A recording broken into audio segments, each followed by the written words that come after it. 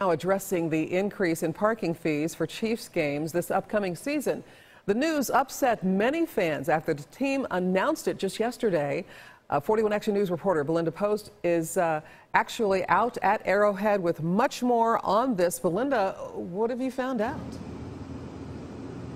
To give you some perspective on this, it looks like it's $12 to park at a Royals game. For Kenny Chesney to park at Arrowhead, well, that was $30. But now, if you're coming through this ticket booth line and you didn't buy your parking pass in advance, it'll cost you $40. Now, if you think that's too much, there is a way around it. Chiefs say that you can buy online. That's $30 plus a convenience service charge added on. That could be $1.50 to $4.50, so that could give you a total of $34.50. That's even if you pay in advance. So why are the Chiefs doing this? They say that they want to cut down on the lines to get into the stadium, and they say that if everybody buys parking in advance, it will simplify the process and make it more efficient.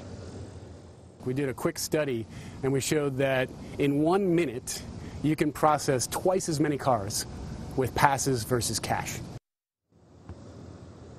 Now, another big change coming that could shake fans up a little bit.